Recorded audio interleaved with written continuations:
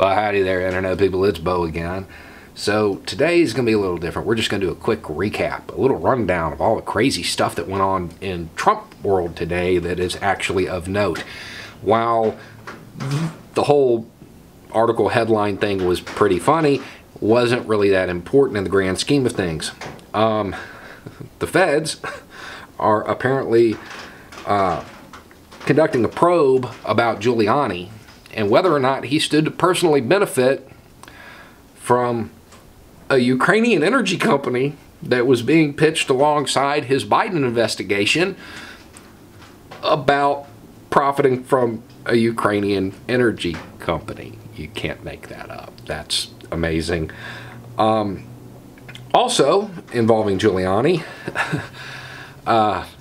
he was questioned about whether or not he thought the president was going to throw him under the bus in the impeachment hearing. To which he said that he didn't think so, but he does have very, very good insurance. So if he does, all my hospital bills will be paid. And of course, his lawyer, who was on the phone, chimed in to say, he's joking, he's joking. Of course, because he certainly wouldn't be threatening the United States president with blackmail, because that's just how they roll now. In addition to this, President Trump tweeted about Yovanovitch, who was a witness today. This is the same witness he said was going to go through some things, and she said it was intimidating. So you can add that to his list of impeachable offenses. Witness David Holmes testified about a call that Sondland had with the president, in which the president specifically asked about the Biden investigation.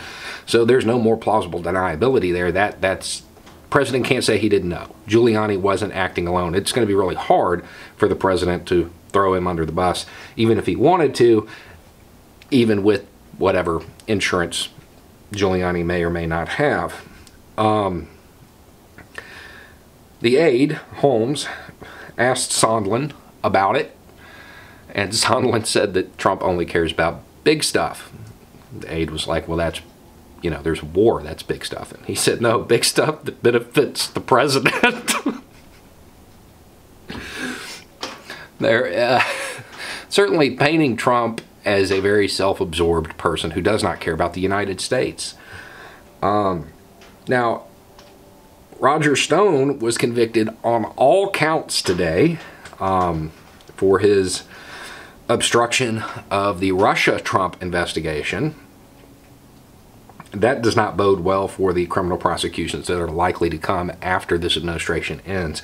Republicans, please take note. Like all other administrations, this one will eventually end, and when it does, the next administration will get to the bottom of what's going on, what has happened. When that happens, those in Congress, in the Senate, that are defending him will forever be remembered for the rest of their very short political careers as idiots who got conned by a real estate mogul. You're throwing away your legacies to protect somebody who is not going to protect you. And we still got a whole bunch more to go. Can't wait till tomorrow's episode. Anyway, it's just a thought. Y'all have a good night.